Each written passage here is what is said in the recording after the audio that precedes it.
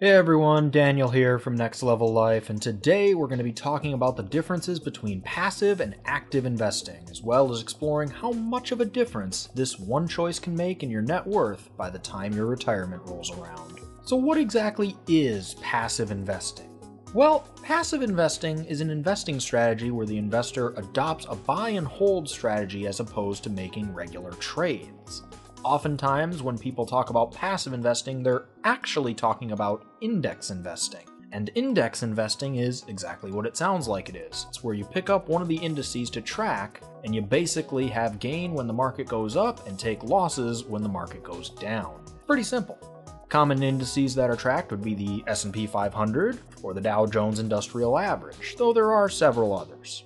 And the nice thing about index investing is it's usually very cost-effective in comparison to active investing anyway, because the fund does not have to pay a manager to analyze what's going on in the market at any given time and have him or her trying to figure out which stocks are going to have the biggest gains and which ones should be sold out every single day.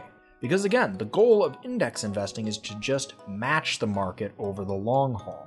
Active investing, on the other hand, takes more of a hands-on approach that requires someone to act in the role of manager, and again, try to find a way to beat the market by taking full advantage of the short-term stock price fluctuations. This can work out very well. For example, when Apple dropped down to less than $60 a share in 2013, managers around the world were able to take advantage of that, and now Apple sits at around $150 a share, at least as of this recording, and that means that over the course of just a couple of years, someone who had invested in Apple at around $60 a share would have more than doubled their money. Of course, it can also go the other way with a stock being picked up when it's at a high point because the manager thinks it's going to continue to go up, but then it ends up going down and the investor loses money. So active investing requires confidence that whoever is managing the portfolio will know exactly when the right time to buy and sell is, and it requires them to be right more often than wrong. But of course, the big question is, which one makes you more money? Now, you'd think that a professional manager's capabilities would trump that of a basic index fund because they have extensive knowledge, expertise, and experience in the field of investing. However,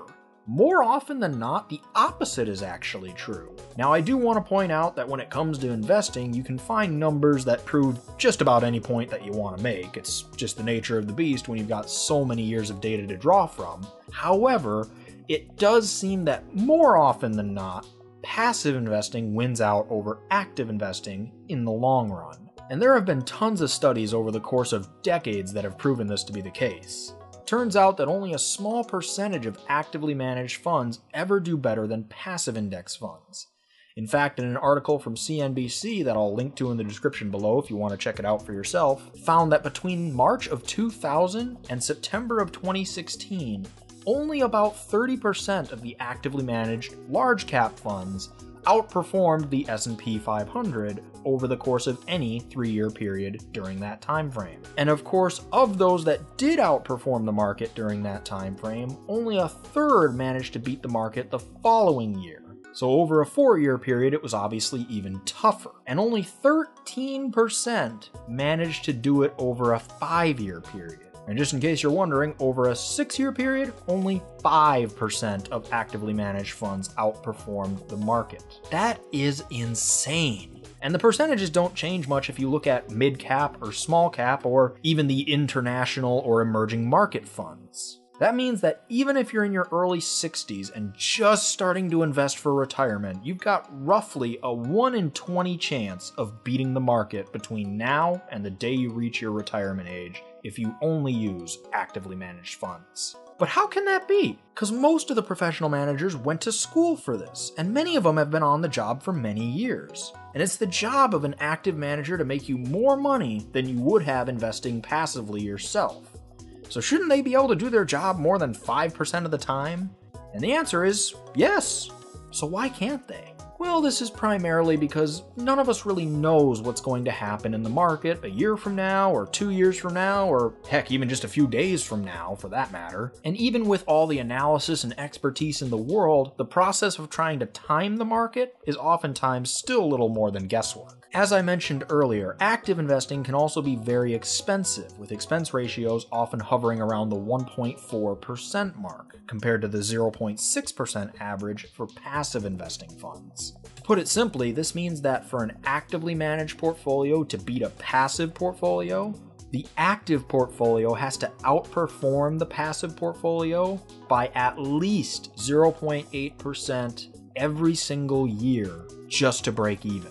And not only is that not very easy to do, it can also make a pretty significant difference in your retirement fund. And I'll get into that in just a minute, but I want to finish explaining the concepts first. So some other advantages to passive investing are, as I already mentioned, the very low fees associated with it because no one's having to analyze stocks and try and pick which ones are going to go up and which ones are going to go down, so the overhead cost is significantly lower.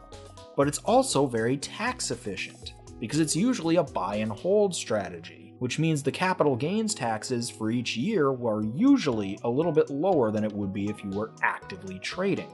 Now, this can be offset in an actively managed portfolio if you take advantage of some tax management strategies where you sell off investments that are losing money, but it's still worth noting because even if you do that, you're still probably going to have to fork over a little bit more money in transaction costs, at least if that's the kind of setup that your manager has. And many of them are starting to move actually away from that business model, so here's to hoping that it'll soon be a worry of the past. Now, to this point in the video, I've probably been sounding like a passive investing fanboy because, well, all I've done is praise it to this point. But that's not to say that it doesn't have its own disadvantages as well. Many people who favored active investing claim that passive investing is very limited, which admittedly is true. You're usually limited to a specific index or some other predetermined set of investments, like if you're using the dogs of the Dow strategy, for instance. And as a result, there's not a whole lot of variance in your investing. And with a buy and hold strategy like this, you're kinda locked into whatever your holdings are, no matter what's happening in the market. So a down year could be extra painful. Some also feel that the returns can be very small in comparison because, by definition, you're matching the index. So you're almost never going to beat the market. And I feel like I've done nothing but bash active investing so far in this video, and it makes it seem like it has no merits of its own, which is of course untrue. Some advantages to active investing are the flexibility that it offers you because since active managers aren't required to follow a specific index, they can find those diamond in the rough stocks, if you will, and get some really big returns, especially in the short period of time. And active managers can also hedge their bets using various techniques such as short sales or put options, and they're able to sell specific stocks or get out of certain sectors of the market if the risks become too high. And that can save investors a lot of money by avoiding losses. Or cost them big time by missing out on a sudden gain that nobody saw coming. Again, it's like looking into a crystal ball. More often than not, you really just don't know. And now coming back to the idea of expense ratios, let's see how much of a difference that 1.4% average for actively managed portfolios make compared to the 0.6% average of a passive investment. Let's take John for example. He's been investing $100 a month in nothing but actively managed funds since he was 25 years old. Good for him. He's now 65 and getting ready to retire. He's averaged a 6% rate of return over his investing lifetime. What would be his net worth today? Well, he started with nothing, invested $100 a month for 40 years, and got a 6% rate of return. Of course, we have to take off the 1.4% expense ratio that he had to pay out every year, so effectively, out of that 6% rate of return, he's taking home 4.6% of it after expenses. And when you punch those numbers into a compound interest calculator, you come out with a net worth of $134,839.84 at age 65. Now let's assume that Jane did the same thing over the same period of time, except she invested in nothing but passive investments. And I know this is a little bit hypothetical, but the point here is just to illustrate the difference between expense ratios over a long period of time. So we're going to say that she also averaged a 6% rate of return over those same 40 years. And also, like I said, invested $100 a month, just like John. The only difference is that she had an average expense ratio of 0.6% due to the fact that passive investments are usually less costly. So we punch the same numbers into the calculator. She starts at 0, invests $100 a month for 40 years with a 6% average rate of return. We take away the 0.6% for the expense ratio that she had to pay out every year, giving her effectively a 5.4% rate of return after expenses. And we come out with a net worth of $164,598.22. Now that might not seem like much, but when you divide 164,598 by 134,839, you find that Jane actually has 22% more in her retirement account than John does, even though they got the same rate of return and they invested in the same amount of money over the same period of time. Jane still ends up with almost $30,000 extra to her name. And the difference only gets larger, of course, the more money they put in. Say, for example, both Jane and John invested $500 a month over those same 40 years and still got that 6% rate of return. Jane would end up with just a hair under $823,000 by the time she reaches age 65. Whereas John would end up with $674,000 by the time he reaches retirement, which means that now Jane has almost $150,000 more than John. That's crazy, right? What could you do today if you had an extra $150,000 in your pocket?